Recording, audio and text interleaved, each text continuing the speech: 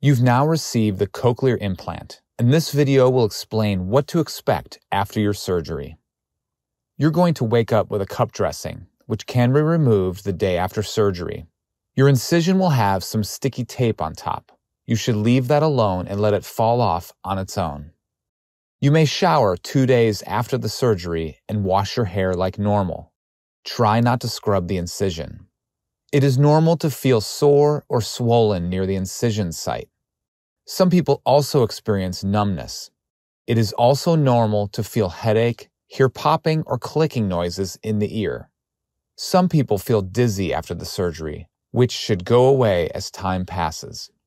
Things may taste funny or different. Again, this will go away after a few weeks.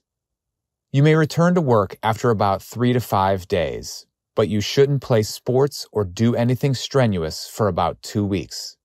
You may fly again 6 weeks after surgery.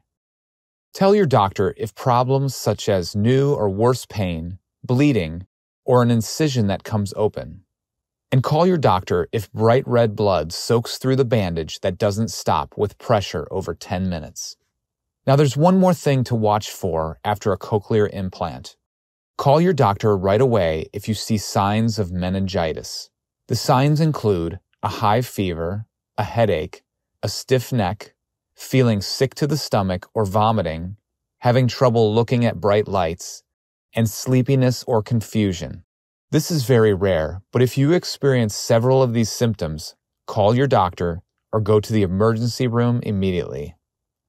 About 3 to 6 weeks after your cochlear implant, once the incision has healed, the audiologist will turn on the implant.